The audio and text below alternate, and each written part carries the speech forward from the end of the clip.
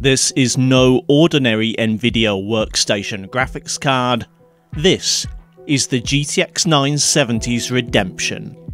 With nothing more than some BIOS modding tools and a fresh coat of thermal paste, I was able to reform this mid-range Quadro into a fully capable gaming graphics card, featuring not 3.5GB, but 8GB of GDDR5 VRAM and the same performance as the GTX 970.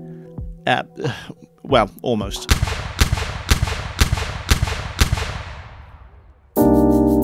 In case that intro made no sense to you whatsoever, here's a really fast summary. In 2014, nVidia released the GTX 970, a $329 mid-range graphics card with a killer feature set. It offered previous gen flagship performance and a gigabyte more VRAM, as well as DX12 and Vulkan feature support that make it surprisingly relevant even today. Alas, it was too good to be true. After some digging around, the community discovered that only 3.5GB of the 4GB on board was actual full-speed GDDR5, with the remaining half gigabyte of slower 32-bit RAM rarely being used in-game. Although a bunch of disgruntled consumers successfully sued nVidia and scored a $30 refund for anyone who bought the card, this doesn't change the fact that the GTX 970 still only has less than 4GB on board, and that could put some people off what would otherwise be a pretty compelling budget GPU on the 2022 second-hand market. Now, not to completely write off the 970, I reviewed it a few months ago and found that it holds up pretty well in modern titles. The Quadro M4000 looks like a good candidate to fix the 970's fatal flaw. Based on the same GM204 GPU, with 1664 CUDA cores, the only things holding the Quadro back were clock speeds and power delivery. Whereas the 970 runs that same GPU between 1050 and 1178 MHz, and can go dramatically higher if the power and thermals will allow it, the M4000 has a base clock of 773 MHz and that's it. No boost clock to speak of. The RAM too runs slower at 3000 megatransfers a second instead of 3500.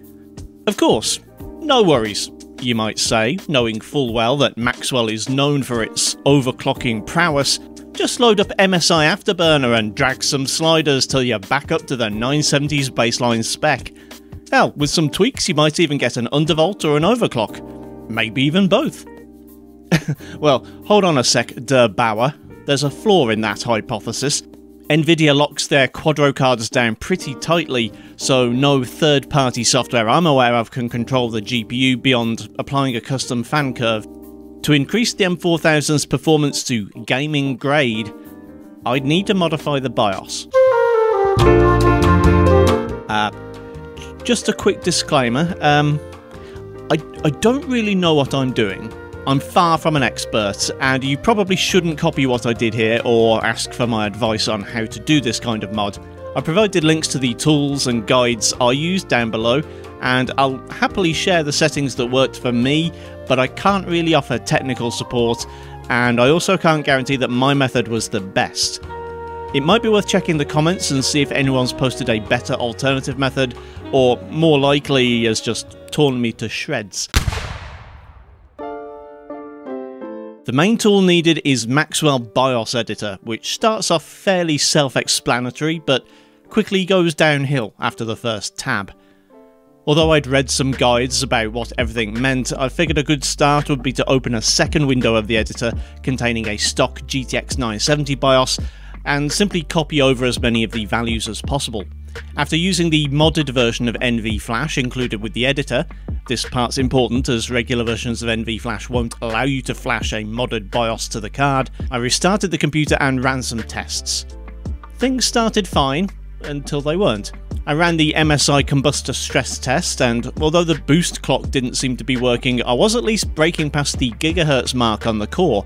Power limits were reaching about 120 watts, and temps were climbing, but not dangerously so. On trying to launch TimeSpy, however, the screen turned brown before quitting out completely and leaving me with a score of 0. Further attempts caused the PC to completely shit itself and do a hard reboot each time, likewise when I attempted to run God of War and Final Fantasy VII. After reading up on what more of the tools in MBE actually did, I figured that I could probably get things stable with a little more power. Changing the power table, alas, did pretty much nothing good. The card has a base TDP of 120 watts compared to the 148 watts of the GTX 970. Even increasing that TDP by 10 watts resulted in an instant driver crash as soon as it was asked to render something in 3D. In theory, the card should be able to draw 150 watts, 75 from the PCIe slot and 75 from the 6-pin cable, but according to GPU-Z, no matter what I did, the slot wasn't drawing more than about 40 watts. Reluctant to exceed the 75 watt limit and potentially fry the motherboard, I decided to accept the 120 watt limit and just revise my expectations. I wasn't going to get a full GTX 970 experience from this hardware without more knowledge and skill than I actually have. So this time I started from scratch with the M4000 BIOS, increased the base clock to a more conservative 1000 MHz and the boost clock to 1100. I also increased the values in the voltage table a little. In my initial failed tests, the GPU had been running at a peak of 975 millivolts, and after some tweaking, I only managed to round that up to an even 1 volt. But it was enough. After a couple of hours of tinkering, it was done. I'd managed to get the Quadro M4000 to run at a core clock of around 1080 MHz, a RAM clock of 3500, and all while using a little less than 120 watts of power. Obviously, I never had any doubts I'd succeed, and didn't give up halfway through, draft a script where I'd failed, and test everything at stock speeds. However, if I had done that, I'd have a full set of benchmarks at stock clocks to compare it to. At stock clocks, the Quadro M4000 can't reach a playable frame rate in God of War without resorting to FSR. At 1080 original, frames averaged about 26 FPS, and dipped as low as 22, making it about half the performance of the consumer card. Adding FSR 2.0 at the performance setting brings things closer to a more playable 30 FPS, but even being able to enable maximum quality textures and shadows doesn't make up for this lower render resolution. With the BIOS mod, things are a lot more palatable. The average at 1080 jumps to 35 FPS and lows hit 28. FSR performance this time pushes the average to the mid-40s and lows well above 30, though you might want to use a less heavy-handed scaling option as things are looking a bit gritty in motion.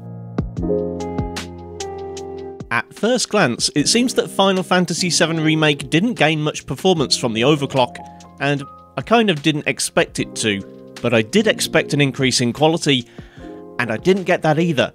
The game's dynamic scaler means that sometimes extra GPU power is used to keep the render resolution higher rather than give extra FPS, but in this case it seems that image quality is about the same.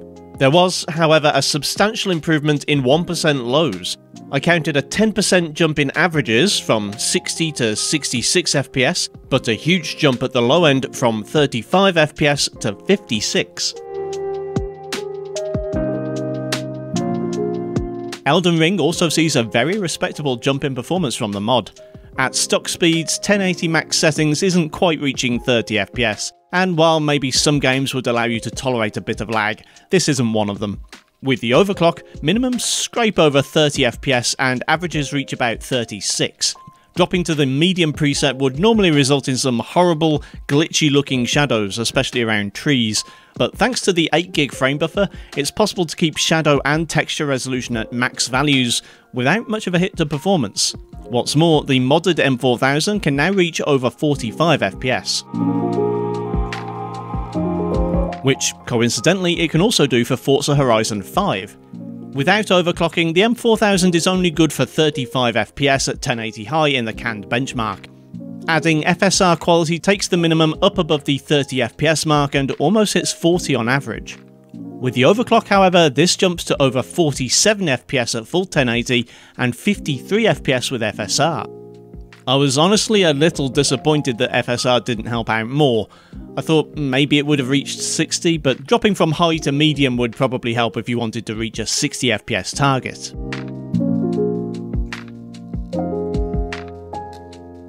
I only got round to testing Halo Infinite in single player.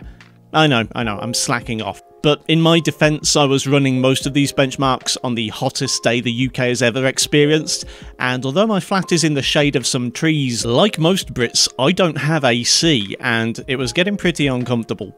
Still, my single player test is in an open world section of gameplay, and usually comes pretty close to what you can expect to see in big team battles. Smaller scale skirmishes will see higher FPS than this, which, at least for the stock M4000, is probably just as well. At 1080 low without dynamic resolution, the game falls short of a 30 FPS average. This is yet another occasion where I think turning on DRS with a 30 minimum would be advisable. As for the overclock, while it doesn't work miracles, it does gain a whopping 10 FPS on both the average and 1% lows. I'd say you could get away with skipping DRS, but if you wanted, you could probably enable a 60 FPS minimum, although image quality would, of course, suffer a lot. Cyberpunk takes a lot of inspiration from classic genre movies of the 1980s and 90s, so it's utterly appropriate that at 1080 medium settings, the stock M4000 managed a cinematic 24 FPS on average. You can tell when a GPU isn't performing up to standard, as the game takes pity on you and decides not to draw as much traffic or as many pedestrians as it normally would. Turning on quality FSR sees a bump in frame rates to 35. With the BIOS mod, things are much better. The card can manage a 30 FPS average at native 1080, and enabling FSR brings the minimum up to 30 and the average to 45. The stock M4000 can get into 6 extraction at 60 FPS, but only by sacrificing some resolution. 1080 high with 50% scaling should do the trick, which in Ubisoft language means a render resolution of about 1360 by 765. Full unfettered 1080 high reaches about 40 FPS, and in my previous testing I found that dropping from high actually doesn't affect FPS all that much. With the BIOS mod, things get a lot more interesting. Native 1080 high is close to a 60 FPS average, and dropping render resolution to 50% brings that up to 84, and minimums over 60. Splitgate performance varies a lot depending on the map, but after averaging out 3 runs in each setup, I found that the base M4000 can manage an average close to 120 FPS without modding.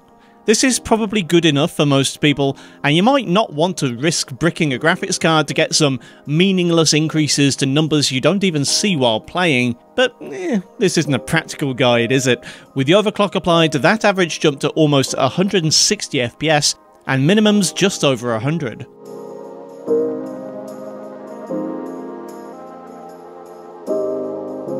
Unfortunately, Call of Duty Vanguard isn't an ideal match for this card, overclocked or not. Not that 51 FPS is unplayable, for casual players like myself it totally is, but it's still not ideal. At 1080 low the game's fairly presentable, and turning up shadows and textures doesn't hurt either the appearance or the frame rate. For me, though, some maps just devolve into a bit of a muddy mess at these settings, and having to enable FSR only makes visibility even worse. FSR quality can get above 70 FPS on average and bring minimums into the 50s, but I find the lower render resolution combined with a lot of enemies in earth-coloured fatigues on earth-coloured landscapes makes identifying exactly who or what's shooting at me a bit of a nightmare. Fortnite thankfully doesn't present that problem at all. Even at the lowest settings with epic view distance, enemy visibility is excellent, and the M4000 can manage a greater than 100 FPS experience with or without overclocking. The margin between the two, however, is pretty stark. At stock speeds, the card manages an average 111 FPS with lows just over 70, but with the overclock, you're looking at enough power to drive a high refresh monitor, averaging almost 148 FPS, and with minimums a shade below 100. Likewise, Apex Legends sees a pretty seismic jump in performance thanks to the mod. The stock experience is fine, averaging 75 FPS at 1080 low with 8GB textures and TAA enabled. In fact, it's more than fine, you could run this all day. However, the OC takes things up a notch, averaging a mighty 99 FPS and with lows above 60. I still kinda hate the game, but that's not the GPU's fault. Warzone fared a little better than Vanguard, especially with the overclock. The roughly 300 MHz increase to core clocks and 500 on the memory sees average FPS at 1080 low increase from just over 40 FPS to just below 60, with 1% lows actually better than the average of the stock results. Dropping resolution has about the same effect as it does in Vanguard, at least to visibility. In return, the stock card will get you about 10% short of a 60 FPS experience. Whereas the overclock can not only reach 75 FPS, it could conceivably run with a 60 lock and only occasional dips into the 50s. All things considered, this was a pretty successful project, right? For a little bit of time and effort and a fairly cavalier attitude towards potentially bricking a GPU that cost me over 100 quid, it seems like it was all worthwhile. Well, yes and no. Although everything was stable once I'd found the right settings, there was a weird audio glitch. It probably won't affect all people, but I run a pair of passive bookshelf speakers off a combination amp DAC, which is effectively working like a USB sound card, and it would frequently cut out in a weird way. Running headphones off the front panel presented no such issues, so as I said, not really an issue for most people, but it was a pain in the ass for me. Also, I guess I should address the question, did I really turn this single slot Quadro into an 8GB GTX 970? Again, yes and no. If you're comparing to a shitty bargain basement model of 970 with rubbish cooling, this score is probably within 10% or so. In my review earlier this year, however, I wasn't using a shitty model with a blower cooler. I was using an MSI gaming card with superb cooling and GPU boost for days. It averaged in the high 1300s on the core, and as a result it scored a hell of a lot higher than the modded M4000 does. Granted, on a few occasions I did feel able to turn up texture and shadow res on the 8GB card, but that probably isn't worth the extra time, effort, risk, and cost. Yes, I didn't really mention the cost, did I? When I bought this card in March, it cost me £150, and these days you can expect to pay more like $120 to $130 on eBay, or possibly less if you have the patience to bid on an auction. A GTX 970, even a decent quality one, was significantly cheaper even by the time I bought my card, and should cost less than £100 today. Given that some games need resolution drops and upscaling to reach playable FPS on the GTX 970 these days, I don't think ultra quality textures and shadow maps are going to have quite the impact you might hope for. It was a fun experiment, and I think there's possibly some room for someone more skilled than I to take this to the next level. With more power and maybe some custom cooling, I could see this at least matching a reference 970, maybe even a decent partner model. I'm looking forward to the comments, so I'd like to know if anyone has any suggestions for how I could improve my mod, or if there's any obvious stuff that I missed. If you'd like to help me buy and potentially brick moderately obscure graphics cards like this one, you can donate using the super thanks button below or on my Patreon, linked on screen now. Thanks for watching, kindly do the usual YouTube things if you feel so inclined, and I'll see you next time.